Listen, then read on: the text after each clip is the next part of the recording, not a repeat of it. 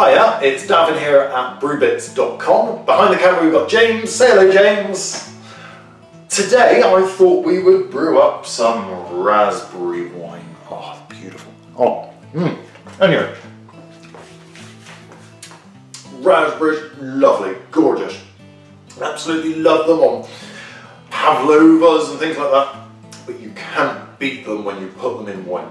It makes a brilliant wine. So what are we going to need to make our raspberry wine? We're going to need 3 pints of raspberries, 3 pints of sugar. We're also going to need, I'm using here a general all-purpose red wine yeast.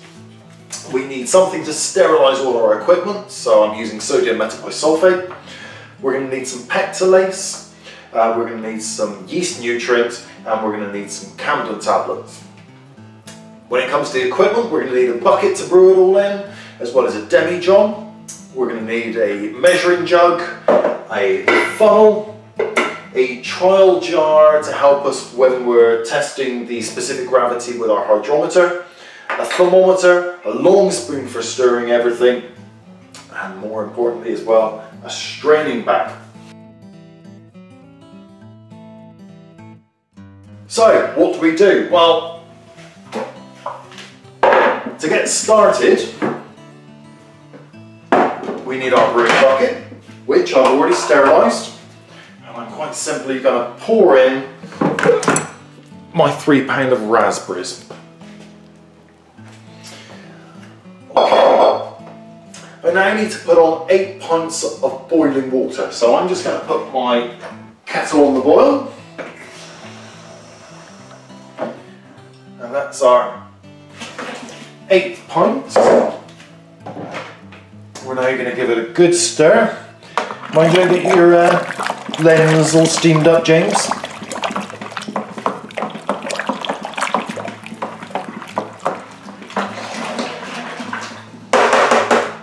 Okay, now we've given that a good stir. What we're going to do is pop the lid on. And we're now going to put this in a corner for 7 days. For everything to start, all the fruit to release all its lovely juices. Okay, we'll come back in 7 days.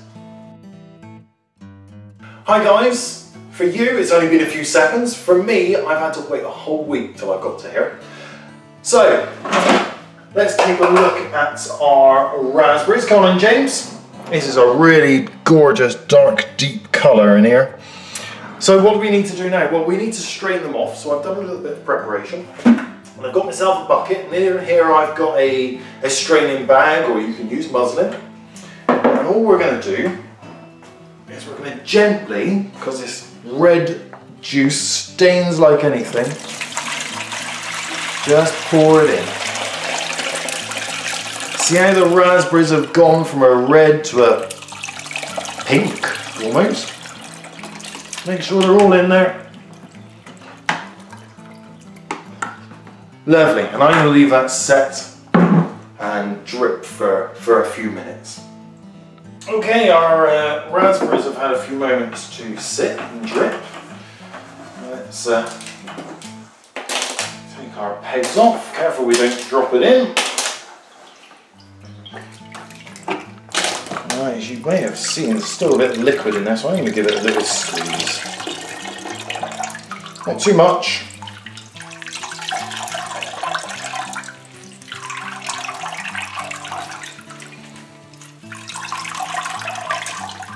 If you squeeze too much, you start getting a bit of pulpiness in there, and you end up having quite a lot of sediment in the clearing stages. So I think that's about it. The next thing we need to do, is what I've got here, is I've got 3 pounds of sugar. And all we're going to do is just literally pop that in. We're going to give it a good stir. Come on in, James.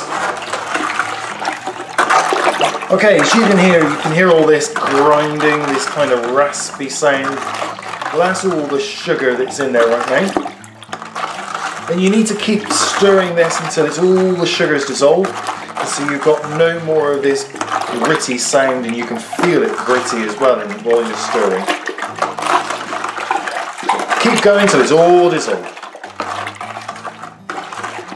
All the sugar's now dissolved, so I've taken a sample in my trial jar, and with my hydrometer it's coming out now at the specific gravity at 1.102. So that tells me how much sugar we've actually got in our liquid. And more importantly, at the end, I'm going to be able to take another specific gravity reading. And simple calculation later, I'm going to work out exactly how much alcohol we've got in our wine.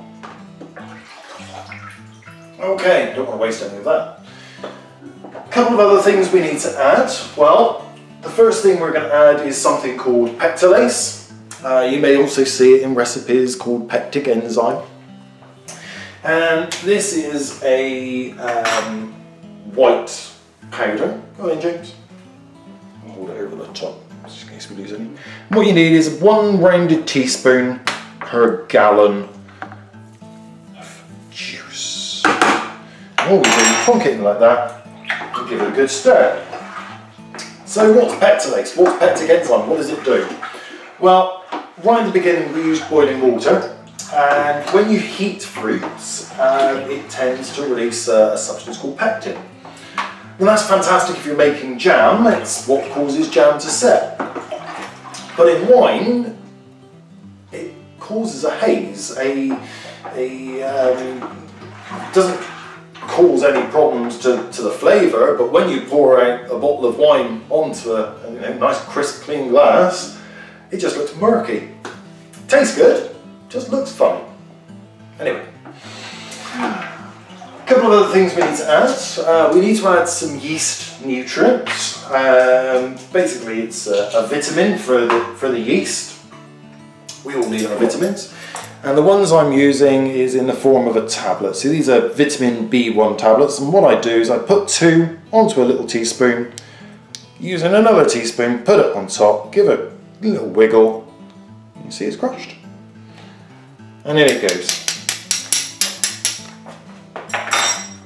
We give that a stir.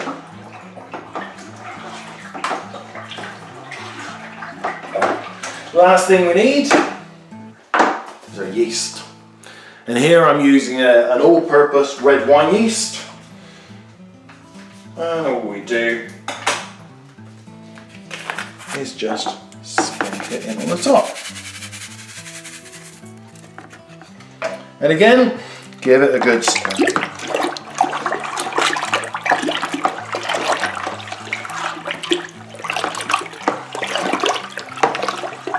All we need to do now is pop a lid on, press down 2 sides. This is now going to go into a warm place, about 20 degrees, so this is where your thermometer comes in. I tend to leave a thermometer on the top, just like that.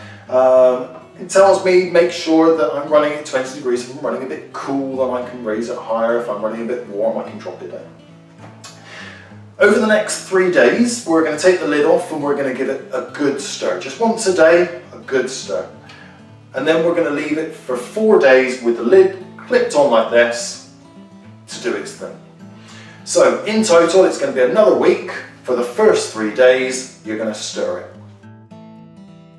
So the raspberry wines had a week in my one cupboard. Remember, we were stirring it for the first 3 days, and then the remainder 4 days it was going to be just left to do its thing. Well, come on in and have a look at this, James. A beautiful pinkish reddish wine.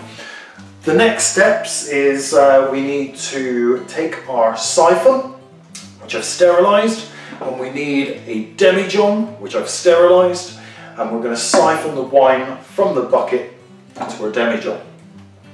Okay, now in the bottom of the bucket there is some sediment. We want to do our best not to disturb that, but if we do disturb it, on the end of the tube here, I'm going to have a quick look at this, James. We've got a little end, and this is our sediment trap, and that just literally pops on, and that'll help us prevent getting any sediment down in the bottom. So all we do, back in again, James, over to the bucket, We're going to take our sediment trap end and we're just going to put it just below the surface, and then at the other end we're going to give it a good suck and get some fluid going through. Lovely. And then into the end of the demijohn and let it fill up. You need to take it up to the top of the shoulder and the bottom of the neck, just about this point, and it's almost there.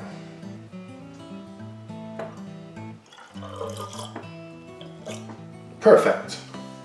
The next thing to do is prepare our airlock, and what we'll need is a rubber bung with a hole in it and our airlock, and that marries up like so. Nice good snug fit. Now come on in, James, and notice this in the bottom of the airlock. I've got some liquid in the bottom of there.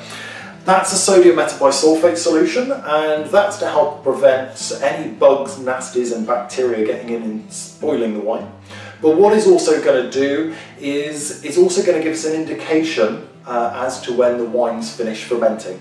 Basically, as the yeast turns the rest of the sugar in the wine to alcohol, it will create carbon dioxide, and that will push through and it will create bubbles. When you notice that the bubbles have stopped, you then need to check it with your hydrometer, and you need to see if the specific gravity is the same for 3 consecutive days. As soon as the specific gravity is the same for 3 days running, then it's time to rack off your wine into a nice clean sterilised demijohn and get it ready for clearing.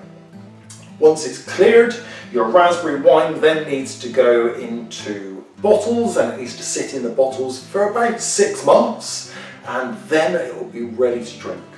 So the airlock's in my demijohn now. It needs to go back into my warm cupboard for at about 20 degrees for about another 2 weeks. It might take a little bit longer, it might take a little bit shorter, but that will depend on various different circumstances. So about 2 weeks, and hopefully then you'll notice no more bubbles coming through the airlock, and then it's time to rack off. And you can check our YouTube channel, and that will give you another video on there showing you how to rack off. Hopefully, in a very short period of time, you are going to have a gorgeous raspberry wine to drink. Beautiful colour, it's going to turn gorgeous and pink and rosy, but with that slight bit of redness to it. Enjoy!